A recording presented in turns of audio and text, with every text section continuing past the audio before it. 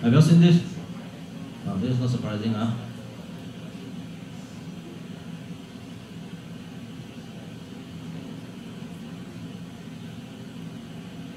So like most of you lah, the wheel become tired, so then very tired. Even more tired now.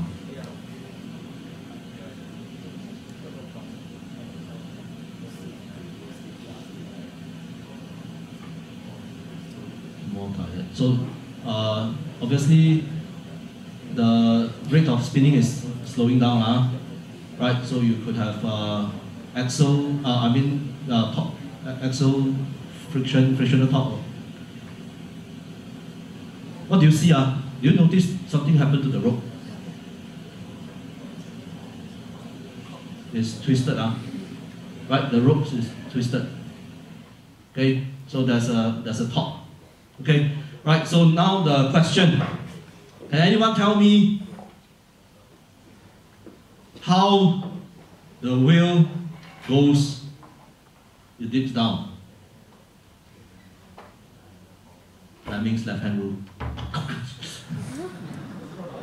How come as it goes this way, right? It goes. Okay. Obviously, it slows down in its spin. Okay, right? I think. Okay. I think I'm assuming that all of you know how come, right? I mean, the wheel, if it is not spinning, you let go, you would drop, right?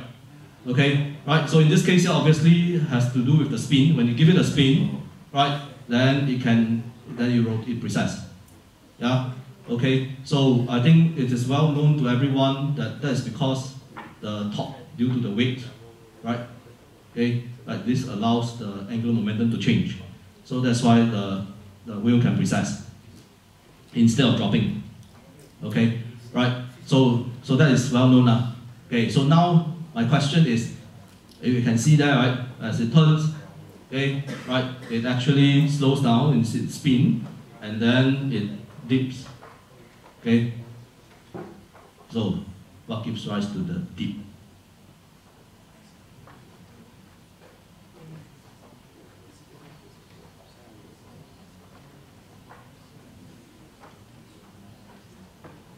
What gives rise to the dip? Okay, so in fact I can just tell you I can tell you part of the answers. Can I tell you part of the answers? Yeah, cannot. I'll tell you part of the answer, I'll tell you the whole answer already. Okay, right, so what gives rise to the dip? I hope I'm correct, that's what I'll show you. Okay, of course this topic, right, involves angular momentum. Okay, when you give the wheel a spin, it has angular momentum, and then the precession and so on is due to the torque, due to the weight in that case, right? And right, so we can write down Newton's second law that explains how this thing works. Right, so here my little body here is just reminding all of us dissipative forces. Okay, right. So need to characterize all the dissipative forces. Okay, very easy. Characterize experimental characterization. You spin it. Okay, let it spin until it stops. Okay, right. Okay, then you know it stops is because of a torque that is turning in the other, causing acceleration, angular acceleration in the opposite direction. Okay, so you can experimentally characterize or try to characterize all frictional torque. Okay, right. So it can occur along the axis here. It can occur in the rope here, right? In this thread here. Okay, right. So practice problem is what I said just now. Practice on the bicycle wheel. Okay, right. What I'm showing here is just theory. Please go back, use carry out the experiment and see for yourself if this theory is correct. Okay, most likely you will be wrong. Okay, right. So try. Okay, but it's reasonable. Okay, so when I started out deriving these equations, I was adopting the cylindrical polar coordinates, which is assuming that it's not going to do this. Okay, right, but obviously it does this. So I have to expand my coordinate system to spherical polar one. Okay, not because I like complication, so this is necessary. So you can see here, mathematical models, right, is not that you want it to be more complicated or less complicated. It all depends on the requirement, what is needed. Okay, so do what is needed. Don't shy away from what this is going down the route of impossible mathematics. That's what I don't want to do. Okay, right? But you want to find out what is going on, right? Okay, right? So these things can be learned. So it is not difficult. Anything that can be learned is not a problem. Remember this. Okay, right? So in spherical polar coordinates, I calculate the top. Okay, and I take into account the frictional top, right? And so this is the top due to gravity. This is the top due to friction along the axis here. Okay, and this is the top due to the twisting of the rope. So you observe just now the twisting of the rope. Okay, so here to test hypothesis, if you don't have twisting, then it should go horizontal. Okay, we'll see later. Okay, right, torsion plus frictional top. Okay, in this direction. That is the frictional top that's associated with the rope. Because when you twist the rope, right, the surfaces of the rope will actually rub against each other. So there should be some source of energy loss through that. Okay, so 1, 2, 3, plug into Newton's second law. Okay, on the right hand side, I work out the rate of change of the angular momentum of the spinning wheel. So the spinning wheel is nice because L is just I omega. Okay, right, and then we can equate the different components. So what do the rate formulas mean? This is the one that the top due to the weight gives you the precession. So you can see here that there's no dependence on the angle theta. Okay, right?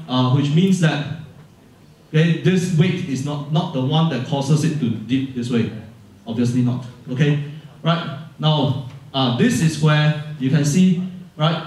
Theta dot. Okay, this is the theta. This is the theta. Okay, so this is the one that describes the dipping. Okay, if theta dot is positive, right, it means that it is doing this. The angle is increasing this way downward.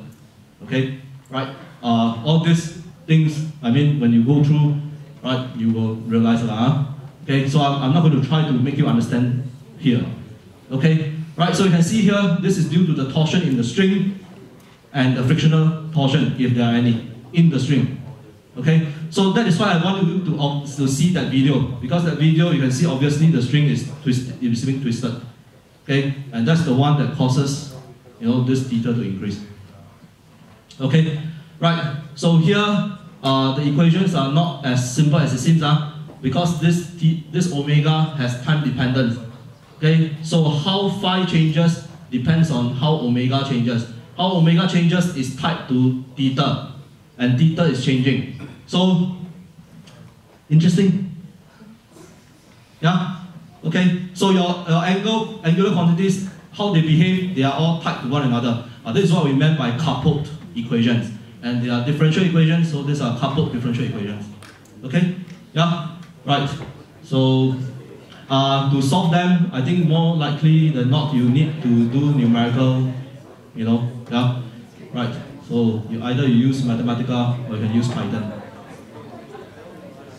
Okay? Right. So, based on that example, okay? Right? I propose the model. This is the proposed model. More likely than not, it's wrong, but I hope it's correct. So, you take it at your own risk. Okay? Yep. This example, I mean, the problem here is simple in the sense that look at the turning wheel here. Okay, it doesn't go this way down. There's no theta. Okay, so it's just basically right. You have a spinning wheel. Okay, then you twist, you spin, but it has angular momentum. So when it untwists, you will turn the L. Okay, you will turn the L. And then you will turn the L, right, due to inertia, this thing will overshoot. Okay, and then after that you will stop, and then it will come back. Okay, what adds to the complication is the frictional top, because as it spins, it will slow down. Okay, so the dynamics will be interesting. Okay, yep. Okay. So cat A, don't complain. you have two problems that you can solve quite completely. Yeah?